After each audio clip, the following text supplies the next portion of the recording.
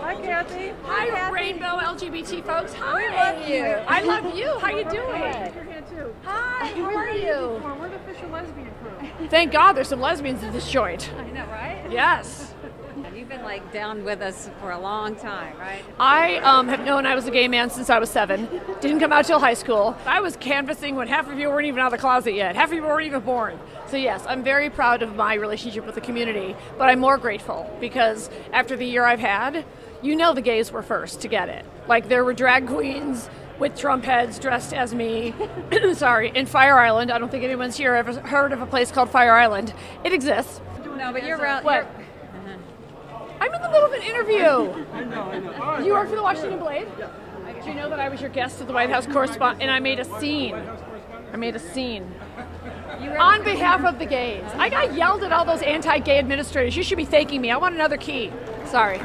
No, but you're rallying the troops now too, the gay troops, Yes, right? I'm rallying the gay troops because look, you know, I mean, I know this is an old-timey expression and my dad was a sports person and I don't know a lot about sports, but it's shirts and skins, my friend. It is shirts and skins. It's time to pick a team and we want to live in a country where everyone's voice is equal and everyone's voice is heard, but let's cut the shit. We have a party that has Nazis and Nazi sympathizers at the highest level, and guess who goes first in that kind of a government? The gays. So, you know, we all have to be extra on high alert and all support each other. It's a time for us to realize who's who. Are they going to be on our team? Because the other team, they're in it to win, they're in it to kill, they're in it to destroy, they're in it to dismantle, and rolling back the rights of gay people has always been a priority with people like Mike Pence, if you remember his famous Indiana decisions. We kind of have to know who's on our team and who isn't. I'm sorry, and I never felt this way until this administration, but you look around, I mean, this was a year where I look around and I really found out who my friends were. Gay people.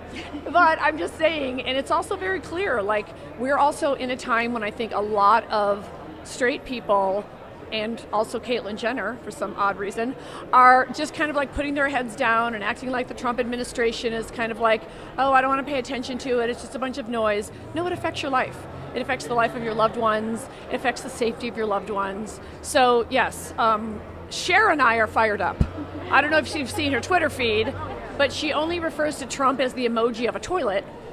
And darn it, that is activism too. That's right. Well, we got the divas on our side always, right? We love you, Kathy. Thank you so much. Lesbians got your back. Yeah. Thank you. Because you've always had ours.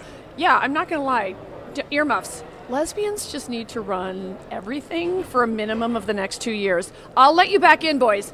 But I'm just saying, we'll let a few gay men in, but select. And they better behave.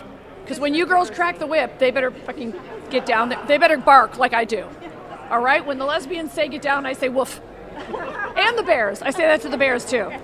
All right, ladies. Well, we're on our knees for you, Kathy. Thank you, thank you, thank you. Associated Press. Hi. How are you? I'm good. My name is Pablo Peña. I'm with the Associated.